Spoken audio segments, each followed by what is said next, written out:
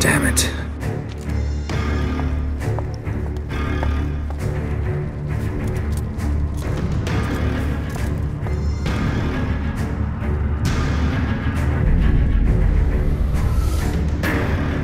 If it's war this Detlef wants, it's war he shall have. Geralt, get to work. This time I'll hear no excuses. Palmer and you...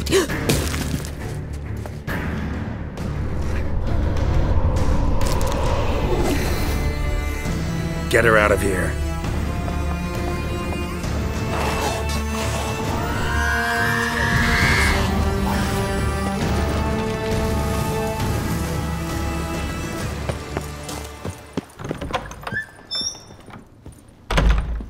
How might I be of service, sir? Been thinking about the, renovations we could do. In light of the current situation in Beauclair, I fear we must postpone any additional work you might wish to initiate. Right. Got vampires in town to tend to. Thanks for reminding me.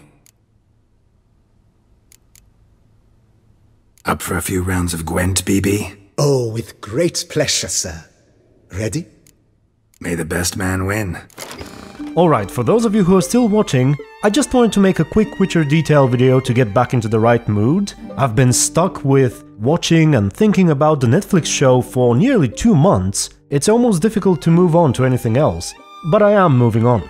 And last but not least, I would like to thank a viewer of mine by the name of Mr. Allexander, who told me about this detail on my Discord some time ago.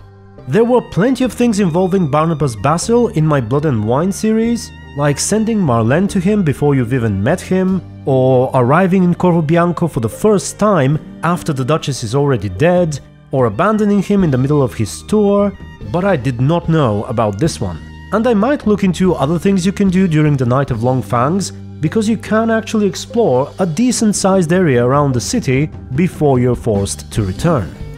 Gotta get back and stop Detlef. Can't sightsee, can't get lost. More and more folk dying every minute. Need to tend to the vampires, them and Detlef. So that was it. Thank you very much for watching. Special thanks to my supporters and YouTube members. And until the next video, stay tuned and be good. You waste my time.